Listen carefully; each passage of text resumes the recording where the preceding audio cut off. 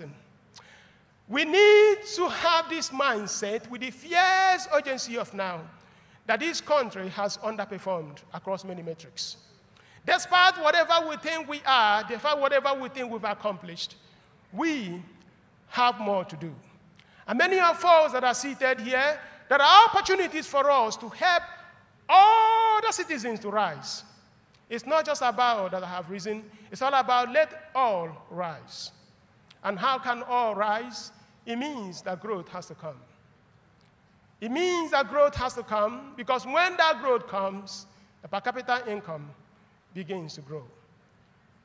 This is a beautiful country. It has done many things for many of us. It has given us the opportunity, but it's never perfect. But the best we can do as a people, even at the government level, is to drive that engine of growth.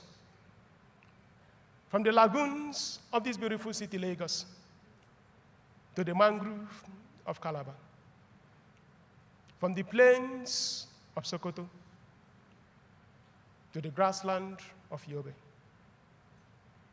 from the rainforests of Owerri to the plateaus of Jos, boys and girls, men and women, the old, the young, they believe.